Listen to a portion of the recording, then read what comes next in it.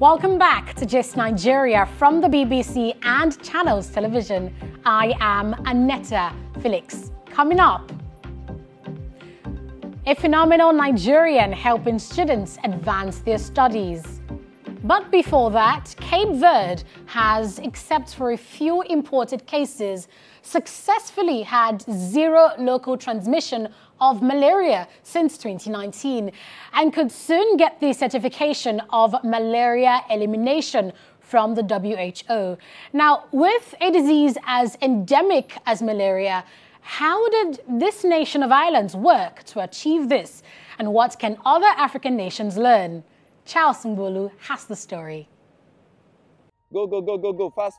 These are Cape Verdean health workers on a mission. They've come to Tirachapu in downtown Praia, the country's capital.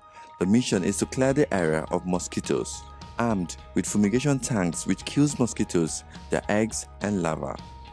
Health workers do this every week, and it has saved thousands of Cape Verdean lives, protecting them from one of Africa's deadliest diseases, malaria. Fumigation has been Cape Verde's key malaria elimination strategy as advised by the World Health Organization. Health workers here had to train to tackle malaria as they would a viral epidemic. The country's malaria strategy has so far been successful. For over 3 years, no local has contracted or died from malaria. Dr. Antonio Moreira is the National Coordinator for Malaria Elimination in Cape Verde. Stratificamos o país. We divided the country into 3 categories: islands with mosquito and disease transmissions, islands with mosquitoes and no transmissions of the disease, and islands without the mosquito and disease transmissions. This helped us choose the best methods that could best protect people. Os métodos a serem utilizados. Dr. Uladina Furtado works with the Ministry of Health in Praia. Our strategy also was health education.